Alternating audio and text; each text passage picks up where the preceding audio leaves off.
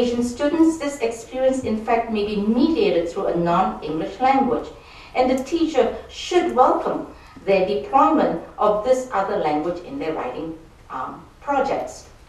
Chiefly, however, as I teach Anglophone creative writing, I encourage students to express and externalize their images and sensations in English phrases and sentences.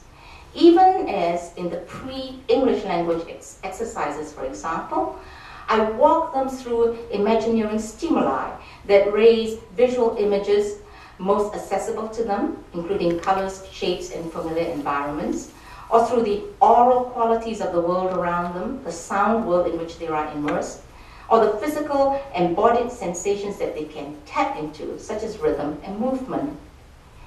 Given the very little time left for sharing all the concrete pedagogical outcomes from these classroom practices with Hong Kong children, let me offer a few instances covering the years between 1999 and 2001 and a semester in 2005.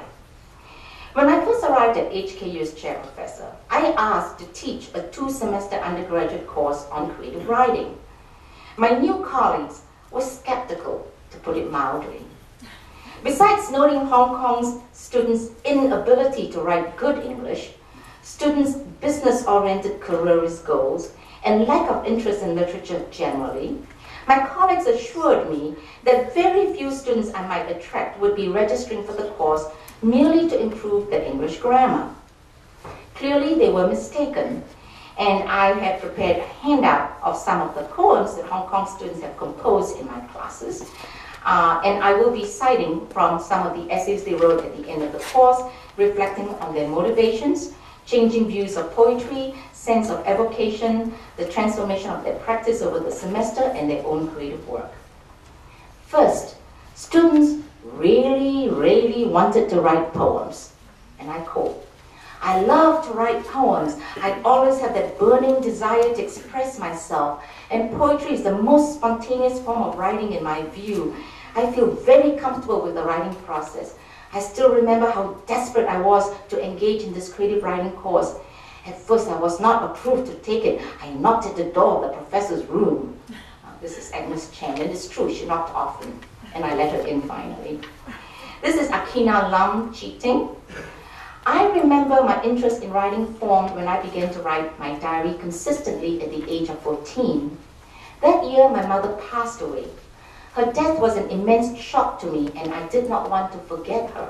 So I picked up my pen and started to write from that day onwards. I see writing as a channel for me to unlock my suppressed emotions, a private space that can hold my thoughts, and to say whatever I like." End quote. From Rosanna Lau, quote, "I always loved to write. However, before I joined this creative writing workshop, I wrote diaries, essays, compositions, and rhyme poems with cliches." End quote. And from Eva Leung, "I cannot remember when it was that I first picked up my pen. I remember my first piece of writing was in my mother tongue, an illogical, silly type of story. I remember I drew an illustration for it. Little did I know that was the beginning of my journey as a writer. When I was 12, my English literature teacher introduced me to poetry writing. I began to write short verses and rhymes, and now I understand how much this experience influenced me." And finally, from Grace Sofong, "When I was just a little girl, I had already developed immense interest in language and literature. I always dreamt that I would become a writer someday in the future, but I never really thought that the dream could be put into practice. Moreover, I mainly focused on Chinese writing, regarding the English counterpart of Forbidden Garden that I could hardly enter." End quote. As evidence in these self-reflective texts, Hong Kong students, sufficient numbers of them anyhow, show a great deal of intrinsic motivation, a desire to write as self-expression and in literary forms like poems. They exhibit a drive and ambition to work on creating literary products that distinguish them from many of their peers.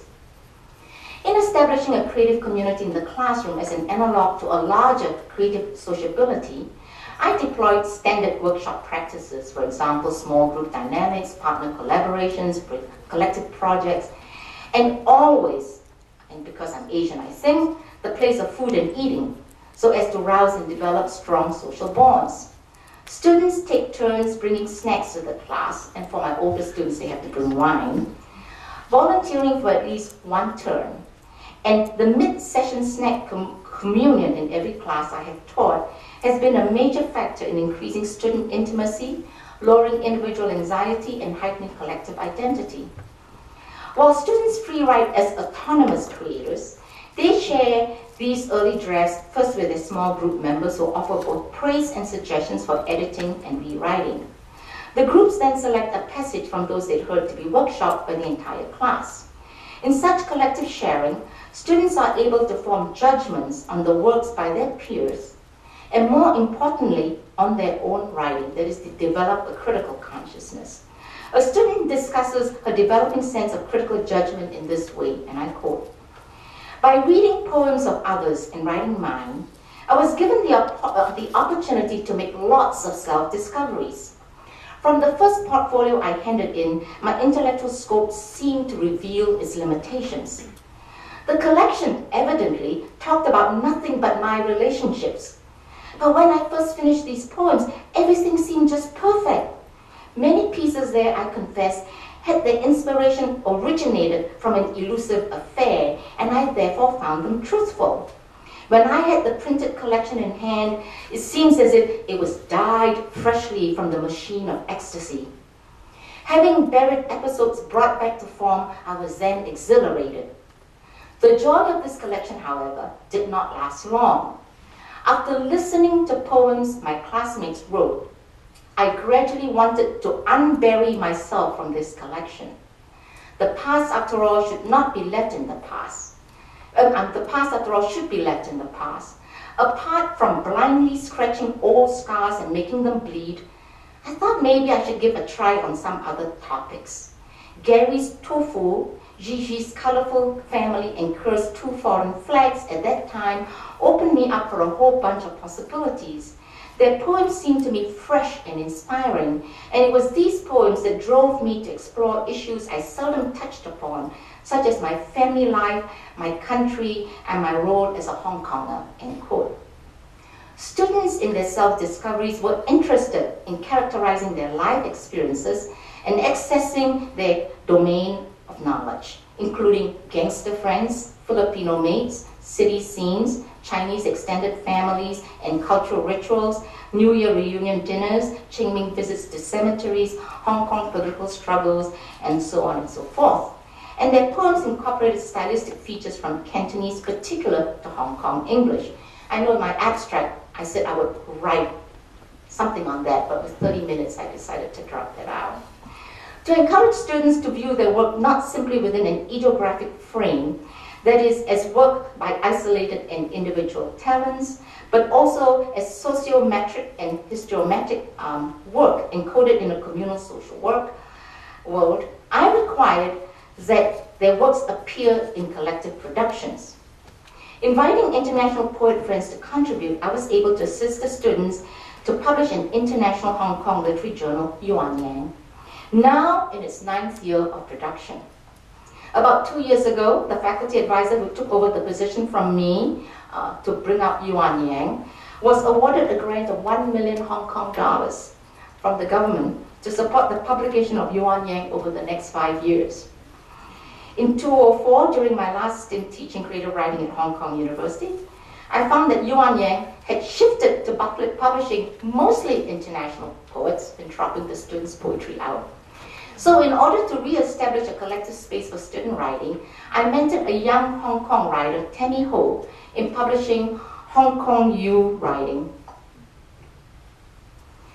Tammy has gone forward with this project and is now editing an online literary journal called Asian Child, which allows Hong Kong younger writers a place to submit their creative work for literary judgment.